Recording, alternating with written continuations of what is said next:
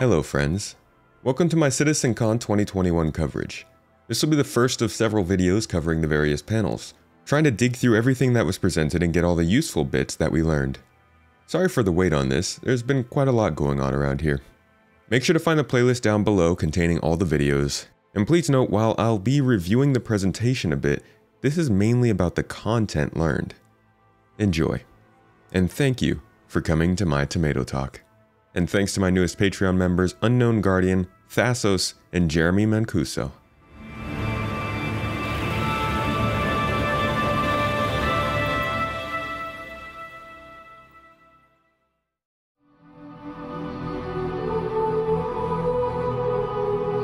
Just a heads up, these will be a bit more casual than my usual videos, just so we can move faster and cover everything.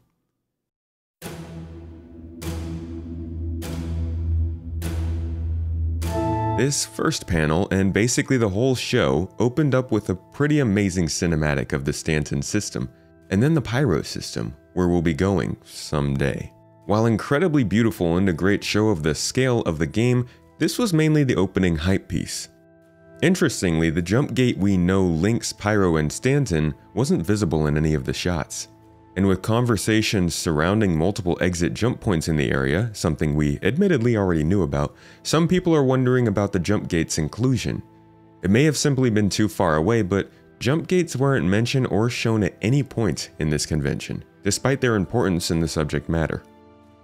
Now after this sizzle reel, we immediately jumped into the talking, and for the rest of the day there's going to be quite a bit of it. This panel was a bit weird in that it was described as being a guided tour of the current in-game universe, but then a massive amount of this wasn't in-game. Regardless, getting started here we can see the structure that makes up the jump point areas between the two star systems of Pyro and Stanton. Immediately obvious is the scale and bedazzle factor here. No really, the shapes of these clouds, the colors, are very specifically chosen.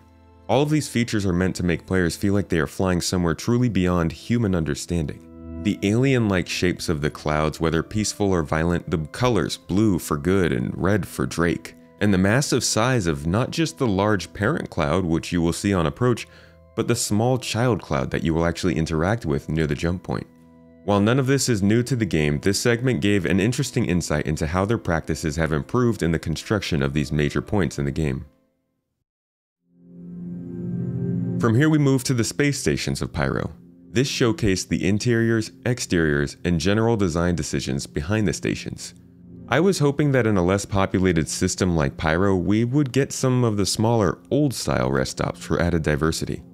That being said, the amount of effort they are putting into truly differentiating the look and feel of the stations of Pyro versus Stanton is pretty astounding in just about every way, and likely one culprit of long production of the areas. This segment featured a whole bunch of concept art and a lot of lore talk, but not much on the gameplay ideas. What might be interesting is to know how they will handle ATC and territorial rules with the gangs, or how they plan to distribute these systems throughout such a large system, and why. These are some of the topics that maybe they could have touched on, but they decided to skip over in order to talk more about the art of the system.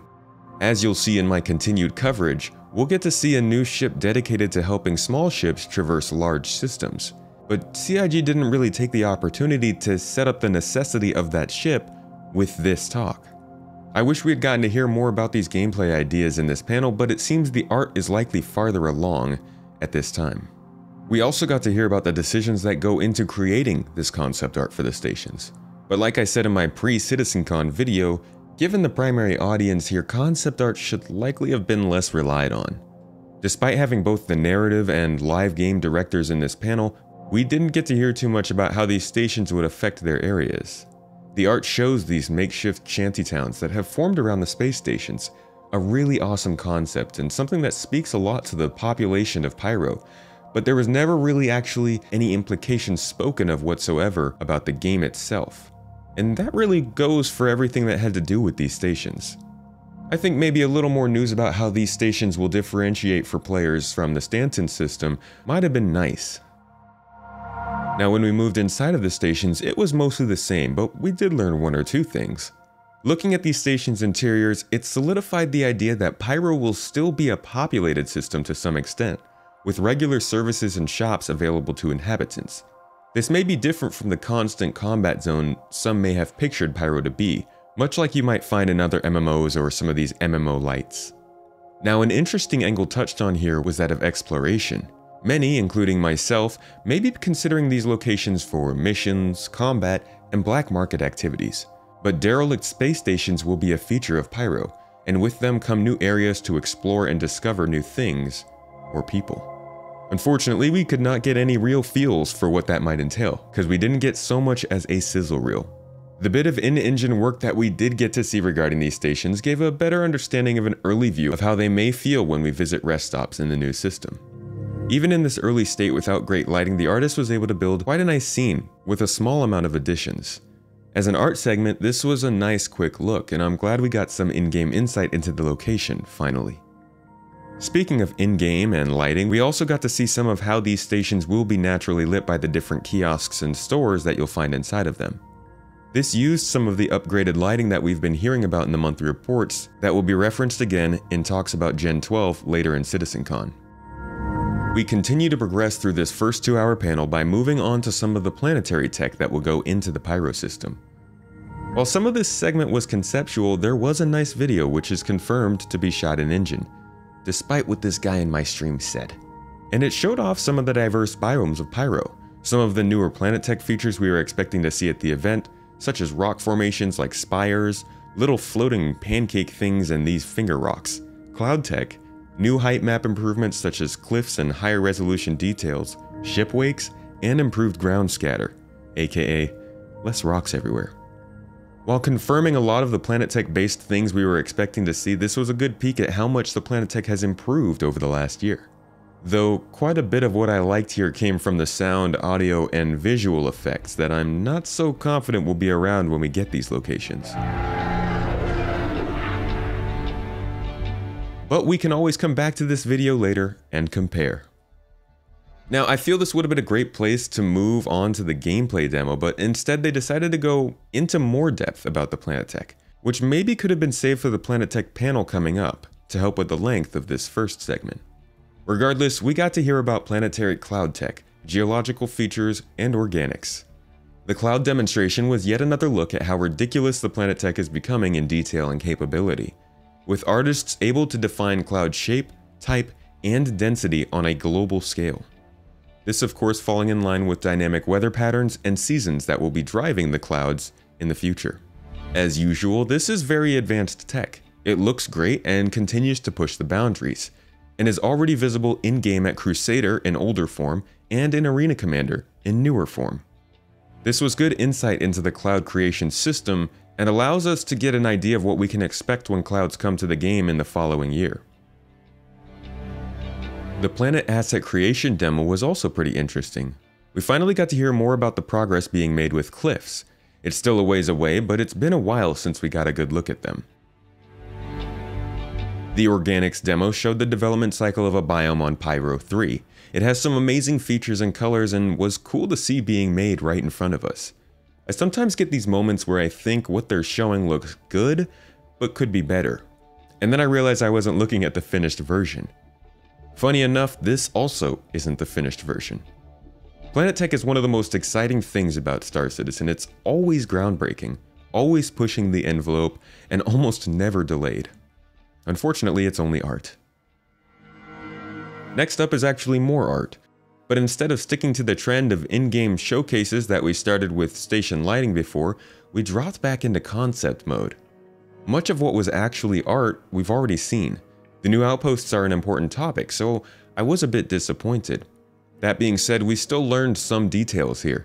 These outposts are most definitely not the only other type of ground location we'll have besides cities.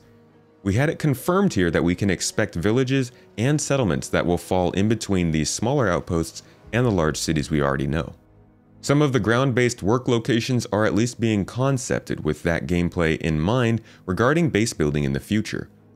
You can see this here with the early model of the refining module for ground outposts, something that this tells us we'll be able to do on ships, in space stations, and right here at our ground bases.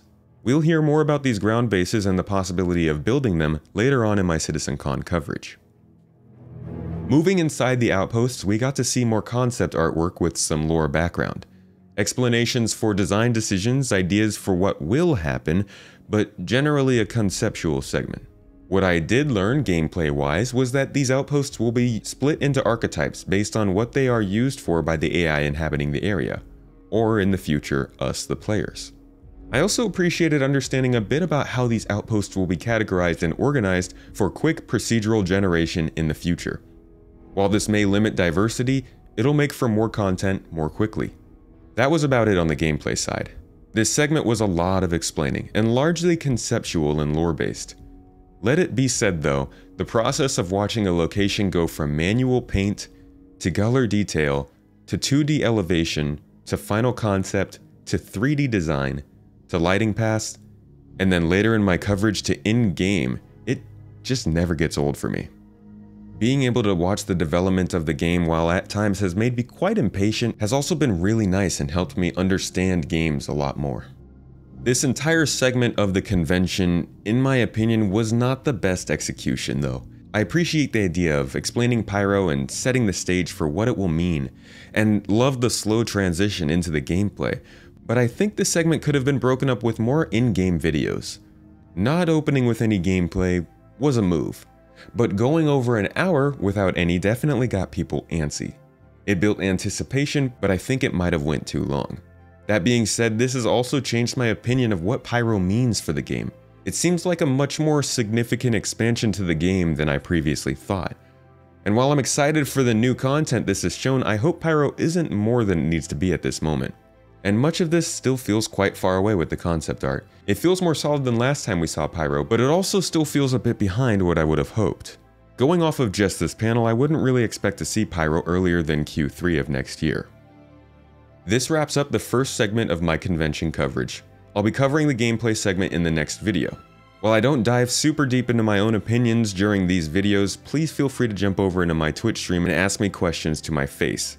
I have a lot more time to go into detail there and I'd love to discuss with you. For all the rest of the videos in this coverage, please find the playlist linked in the video description. And I'll see you in the next one. Thanks to my top supporters TK, Ken Garcia, Valiant15, The Alpaca, Holston Coop, The Huntress, Dosek, Guilty Conscious, Extreme Tuber 7, El Gordo, Jarzy, Niku, Jin, Bilal Eliasem, and Brian Peterson.